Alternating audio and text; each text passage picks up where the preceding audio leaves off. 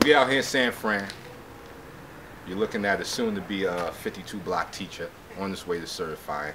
We did some moving around, and there's a lot of realizations that come when you move with, you know, anybody that knows something. I don't care what it is, what a mechanic, carpenter, whatever, and you know, believe you on that path, and then you see somebody else. There's certain things that you have to learn about your game, which is correct. Like I did it, you know, fighting and then meeting Wilson and them, and they just pushing me on the ground with my skull.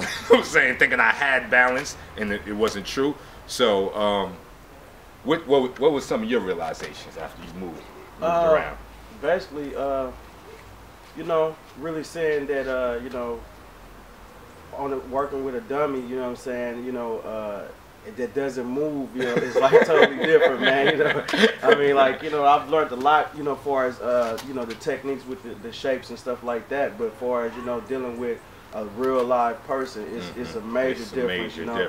And then, like, you know, I'm able to see my flaws, you know what I'm saying, like, you know, basically I realized I need to, like, start from the top, you know what I'm saying, like, just you the know, fundamentals, fundamentals, because teaching myself, you know, it's cool to get me beyond where I was at, you know, as far as just a regular street fighter and stuff like that. But once you really try to go out into being around professionals and stuff like that, you're gonna have to step it up, as far as, you know, knowing all the fundamentals and stuff. I mean, because the average person might not see the openings that you have, you know what I'm saying? But you expose a lot of my openings. So I know most definitely I got to, you know, tighten it up, you know what I'm saying? You know, even with the techniques of shortening punches and stuff like that, you know.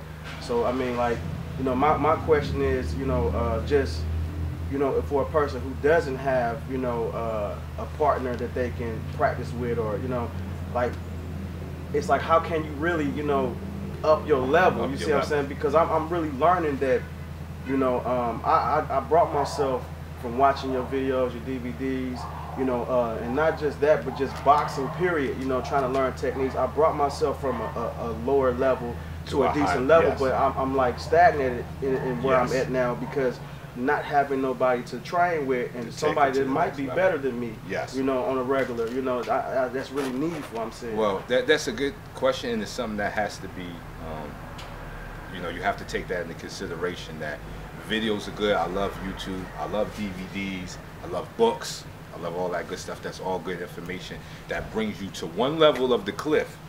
Then there's another level of the cliff, and you need somebody to kind of throw you a rope down, because you need a partner to get up that cliff. That cliff is not going to be climbed by yourself. You know, you need a partner, and we all come to that thing. But what things can we do before we get to that cliff? We can condition our bodies. Like, you know, when I met Earl, he was bigger. You don't even know the change. I see the change, meaning there are things changing to him for the good that 52 is already helping. That gets you to that cliff, which your conditioning has to be good. You know, you got to have, you know, you look in the mirror. If your stomach is hanging over your belt, you can't really say you love yourself. That's like a false lie. You know, and we got to get used to really being able to look in the mirror and say, yo, I love myself. And a lot of that comes from your appearance. So working out helps that. And then there's also shadow boxing. Shadow boxing is important to do when you don't have somebody, because you have to mentally believe there's someone there. And that's a shadow boxing wrong that a lot of people do. You know, that's good. You know, if you jumping rope and you moving, you got the cardio going on. You don't have to make shadow boxing extreme cardio. It should be extreme cardio to your mind, because when you shadow boxing, what you're seeing is like, you know, I'm fighting the orthodox. You just pitched that right hand at me and I jumped in. So I'm triggering my mind to react on those, you know, on those telltale signs, so that when it's real, my mind reacts. Because if your mind stops, then your body stops. And a lot of people see that. They train to this level, then they get in the fight, and whatever they train doesn't come due, because you haven't pushed your mind to believe to go through. And so that's one level. Of course, the next level is sparring. You have to get decent sparring, so when you see, and it's not even sparring that you think. You don't have to have someone trying to bust your head open. All you have to do is have somebody train your eyes. So a good training method right now, put on one glove, just for the jab.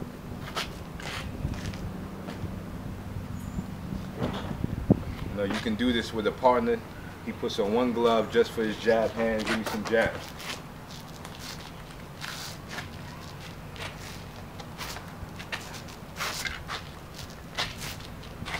So all I'm trying to work on is my eyes. And what I don't want is this. Go. Right. You know what I'm saying? And that's a bad habit that can lead to ruin.